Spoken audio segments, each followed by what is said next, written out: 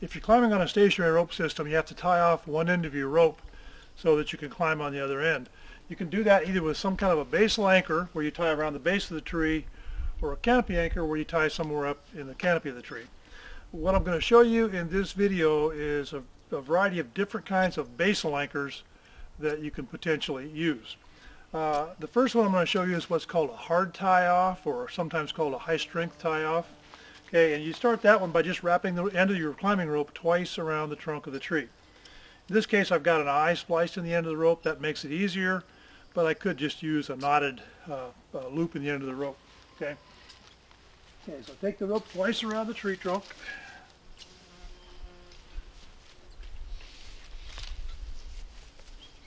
Okay, and then I'm going to use, in this case, I'm going to use a screw link to lock this off. I could use a carabiner, but I prefer screw links just because they're stronger, less likely to break than a carabiner. Okay, so just put that through there. Screw your screw link shut. Make sure every time that you screw that screw link all the way until it's closed.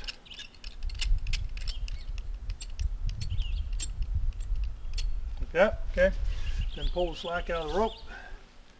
And now I'm ready to climb. And my climber over here on the far side, if I pull all the slack through,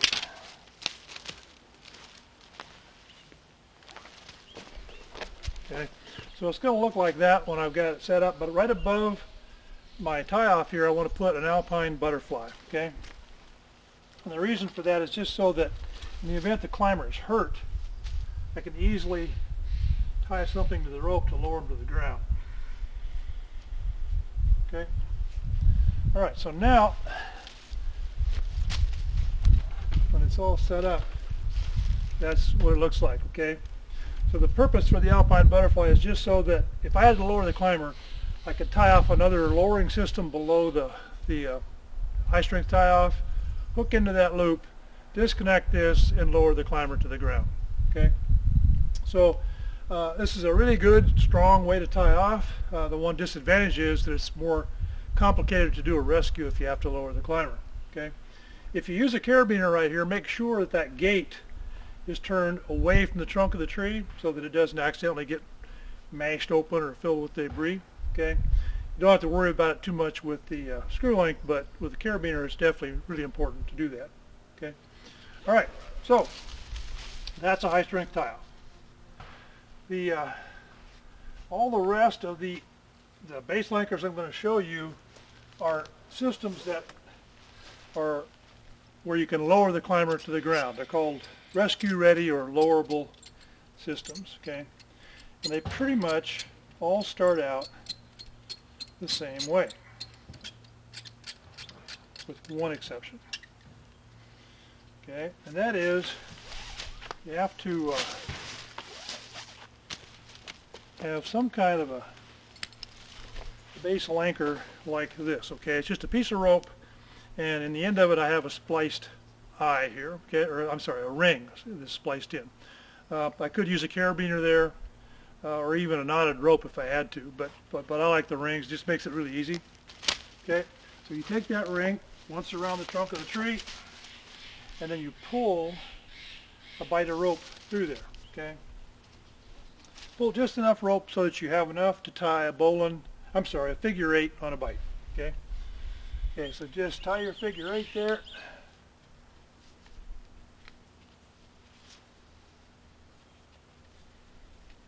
Like that. Okay, so there's my figure 8.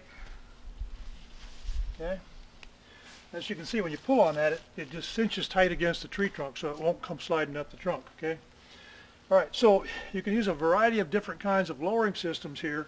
One of the simplest, if you have a good auto locking device, like this is a D4. You could use a Basal rig or an ID, something like that, but a D4 is great. And you attach this to the figure 8 knot right there. Okay, all right, so again, my climber is going to be over on, pull the slack through here. Okay, so my climber is over here on this side of the rope. Okay, I just install this the D4 onto my rope like this.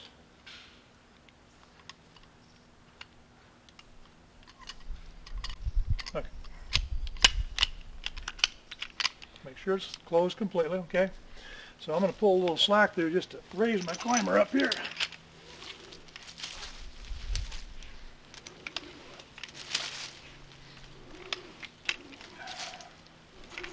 All right. So that's how the system looks like when it's set up and ready to go. Before you start climbing on this, you want to make sure that the handle is in the locked position. And over on this side, you want to tie a little slip knot like that, okay? That just makes it so that the device is locked. There's a knot here, so there's no way it can actually slip back through the device, okay? And in the event that I have to lower the climber, all I have to do is pull the slip knot out of there, hold on to the one side with my brake hand, and pull back on the handle, and I can lower the climber down, okay?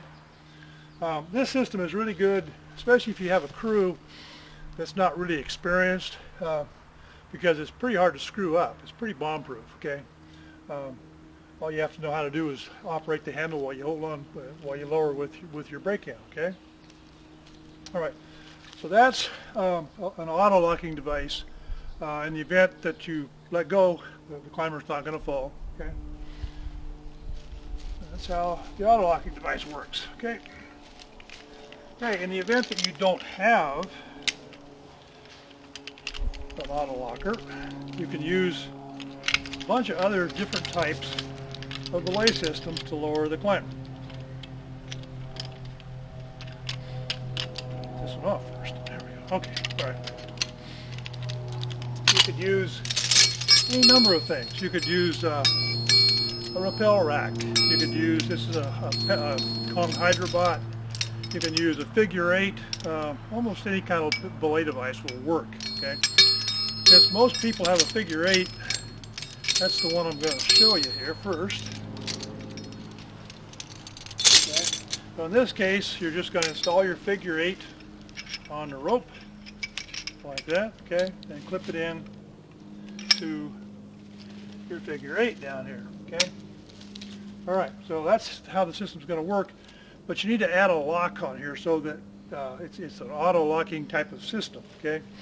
And the simplest way to do that, that I know of, is just right above your figure 8 here, put a friction hitch.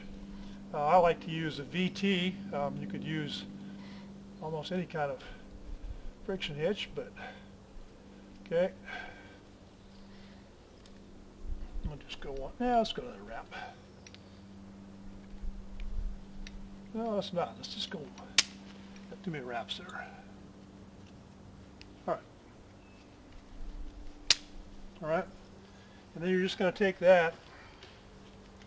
You're going to clip that into the top of your figure 8 like that, okay? So what that does is it creates a lock here in the event that you let go of the rope. The climber won't fall to the ground. I'm going to pull some slack to raise my climber.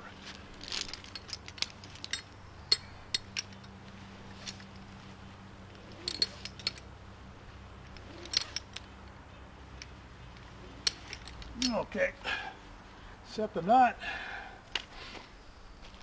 pull all the slack out of the system. Okay, so there's what it looks like when it's ready to lower. When the climber's climbing, first you want to make sure that this knot's good and tight. It's going to hold if you pull down on it, okay? Then you want to lock off the system, okay? And to do that, I use what's called a mule knot. Reach around, pull a loop through there like that. Get her good and tight, and take one more loop around back through. Take another carabiner.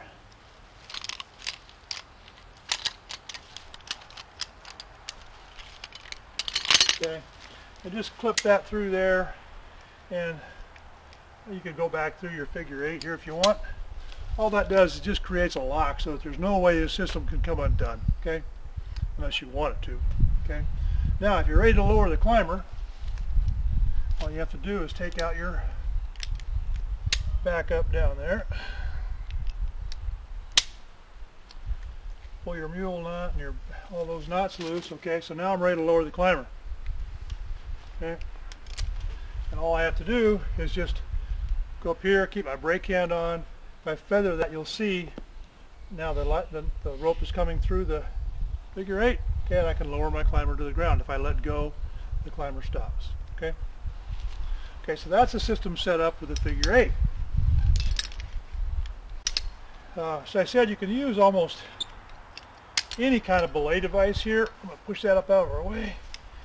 For example, if I wanted to use my hydrobot, I could take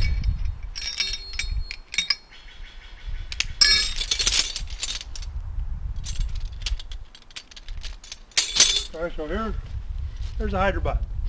To install that on the rope, you just flip it open here, push the rope through like that, and like that, and flip the gate closed, like that, pull her all tight like that. Okay, so that's how it looks when it's set up. I'm going to pull some slack. Okay, then you're going to clip that into there. You're going to bring this down. In this case, you need a little extension to get this set up just right. But let's get it clipped in there first. Okay, I'm going to pull some slack on bring my climber over here and raise him up a little bit.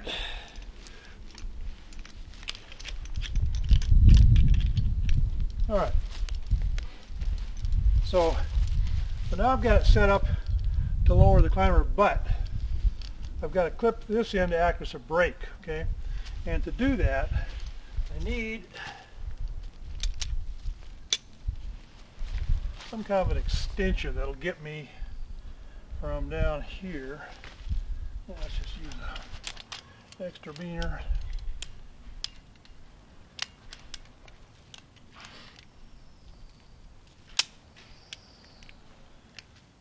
And then clip this in up here. Okay, now I've got a brake so that once I'm set up to climb, all right, make sure this knot's going to hold good. All right, so there's the system set up with the hydrobot.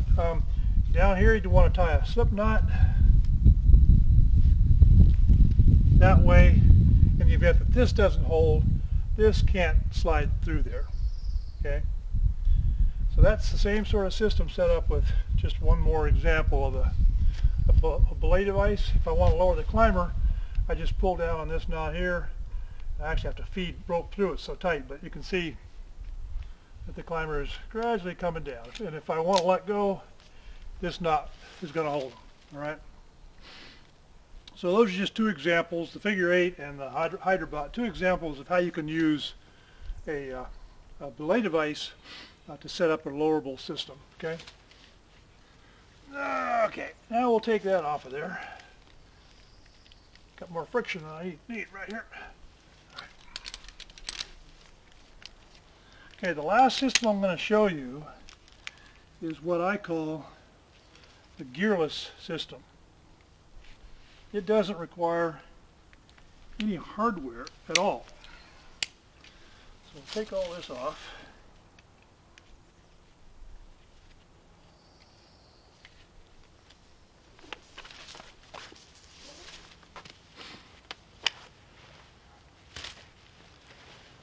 Okay, for the gearless system, what you want to do is you want to pull all the slack through on one side, whichever side we're going to say the climber is going to be climbing on this side here.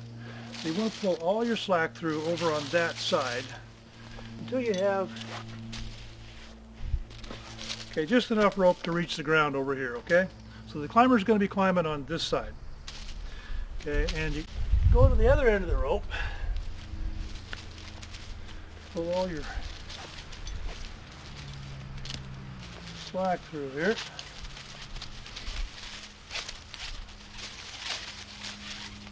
All right, so now you're going to take this end of the rope around the tree, okay? Just like that, okay? Then you're going to tie an Alpine, and you're going to give yourself about 4 or 5 feet of slack on this side here. Then you're going to tie an Alpine Butterfly right over here, okay?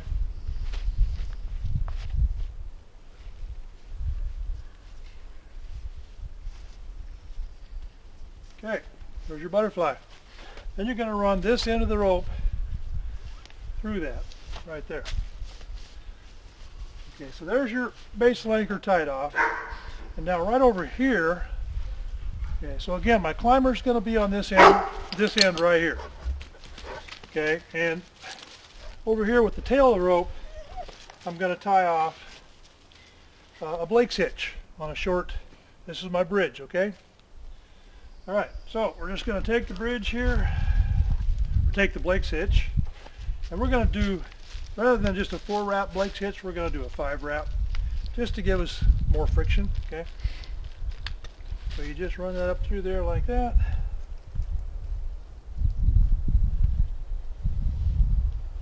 Okay, so there's my Blake's hitch, okay? I'm going to pull all the slack out of that, going in both directions to get it nice and tight. Okay, there's my Blake's hitch, and then I'm going to tie a stopper knot right here.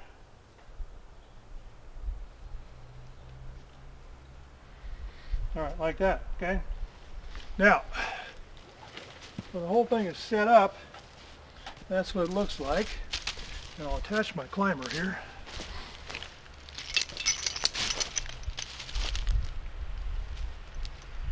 Okay, raise him up to 2 feet. All right, so now let's raise him up a little higher. Okay, and make sure that knot's going to hold, okay, before you start climbing on it. Make sure you got it pulled good and tight both directions, and all your knots are tight, okay. Make sure you'll have the climber bounce on it good and hard.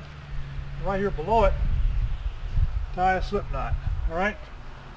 So now we have the system all set up. If the Blake's hitch doesn't hold, this slip knot will stop against the bottom of it, okay? But now in the event I have to lower the climber, all I got to do is pull that slip knot out of there, keep a hold of the brake hand, reach above my Blake's hitch, and pull down on the Blake's hitch, and you'll see I can lower the climber through the Blake's hitch, okay? If I let go, it'll stop. So that's a gearless system.